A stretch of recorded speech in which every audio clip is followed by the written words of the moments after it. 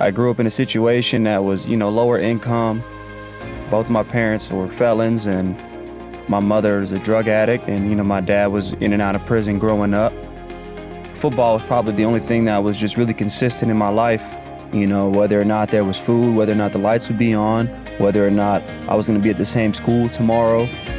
I always knew that football was going to be there, that sports was going to be there. To a degree, that was one of the only things that I could control. My goal primarily right now is just to win a championship with my current team. A big passion of mine is just being that positive role model, and I kind of wear that on my shoulder every day to remind myself, no matter how hard something gets, no matter how troubling a situation is, I understand I have a bigger purpose.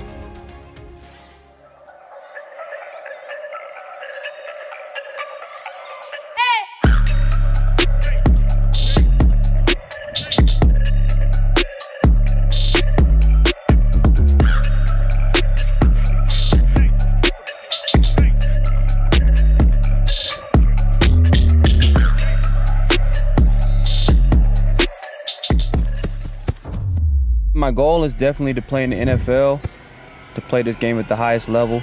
I feel like I have the ability to do that. I understand that my purpose is to bring glory to God in all that I do, and hopefully I can do that to the best of my ability through the game of football. Hey, you got good? Oh, he fast. Oh, he fast. 360, bro. Whenever you're ready again, Brian. Go. That was it. So he going this way first? No, I'm going back. I'm going backwards. Okay. And I'm just gonna go forward. Okay.